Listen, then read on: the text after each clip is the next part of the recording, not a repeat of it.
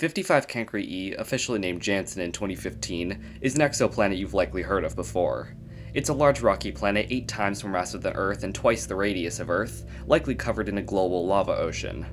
Janssen was the first ever super-Earth planet ever found around a main sequence star, but you've likely heard of it for a different reason. People say it could be made of diamonds. But what is Janssen actually like? Is there any real truth to the idea that it's a planet made of diamonds? And what else do we really know about it?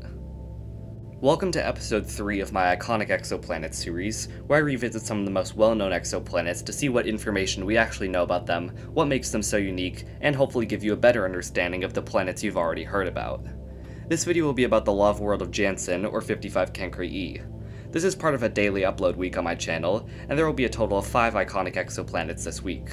When you're done watching this one, make sure to check out the other 2 Iconic Exoplanets episodes, about 51 Pegasi b or Dimidium, and Kepler 186f. Janssen was discovered in 2004 and was, at the time, designated 55 Cancri E.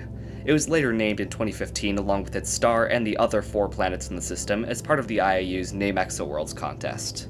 The entire system was named after European astronomers, with the star being named Copernicus, and the 5 planets being named Janssen, Galileo, Brahe, Harriet, and Lippershey, respectively. However, Copernicus itself is also a binary star with the small red dwarf 55 Cancri b, which wasn't given an official name. Copernicus is a K-type star about 90% the mass of the Sun, but much older, at somewhere around 8.6 billion years old.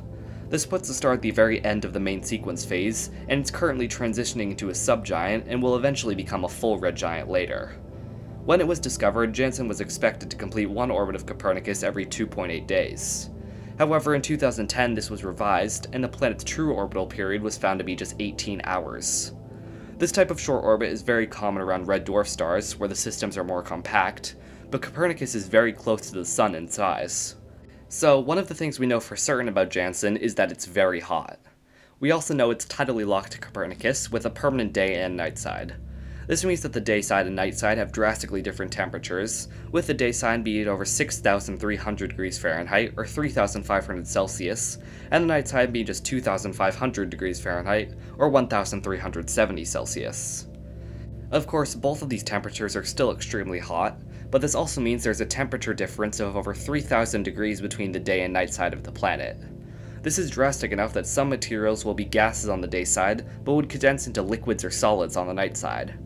For example, iron melts at about 2,800 degrees Fahrenheit, which would make it a solid material on the night side, but the day side is hot enough to vaporize it.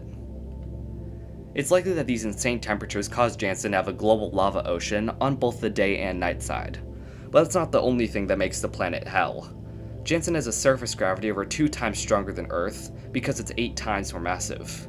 This high mass is actually interesting, because it's very rare that rocky planets even get this big in the first place. For example, the planet Enipocha is about 8.4 Earth masses, but because it's much cooler than Janssen, it's a mini Neptune with a very dense atmosphere similar to an ice giant.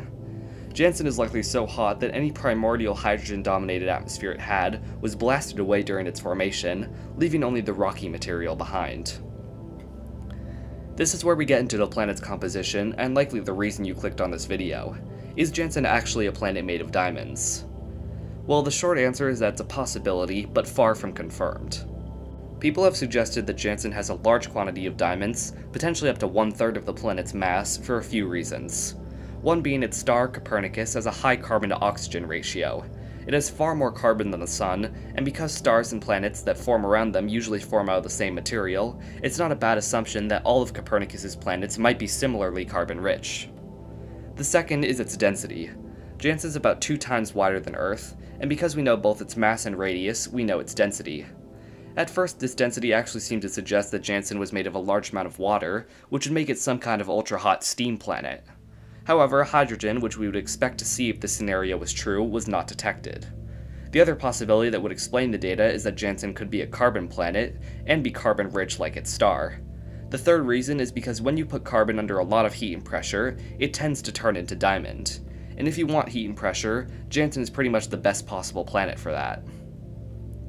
So one possibility is that Janssen is a carbon planet, and because of its high temperature and mass, up to 1/3 of the planet is composed of solid diamond.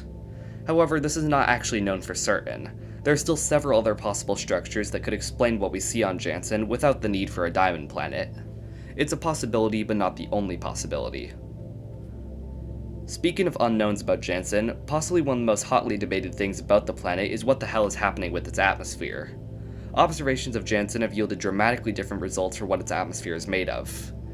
In 2016, the Hubble Space Telescope detected hydrogen cyanide and no water vapor, which would only be possible if the planet's atmosphere is primordial, meaning made mostly of hydrogen and helium. Just a year later in 2017, however, the Spitzer Space Telescope's observations indicated the planet's atmosphere was only slightly thicker than Earth's and could contain both nitrogen and oxygen. But then in 2020, another study failed to detect any helium, and a 2012 study failed to detect hydrogen, both studies indicating that Janssen actually probably doesn't have a primordial atmosphere. It was then suggested that Janssen had a very thin atmosphere made of vaporized metals. But then that all changed again in 2024, when the James Webb Space Telescope detected both carbon monoxide and carbon dioxide on the planet, which ruled out the vaporized metals scenario and suggested the planet actually has a thick atmosphere rich in those two chemicals. Right now, the JWST observations are the most likely to be correct, and those are the observations I have chosen to base my depiction of Janssen on. However, these observations have clearly been wrong before, so it might not be a guarantee that this is what the atmosphere is actually like. However, there are some other pieces of evidence that may support it.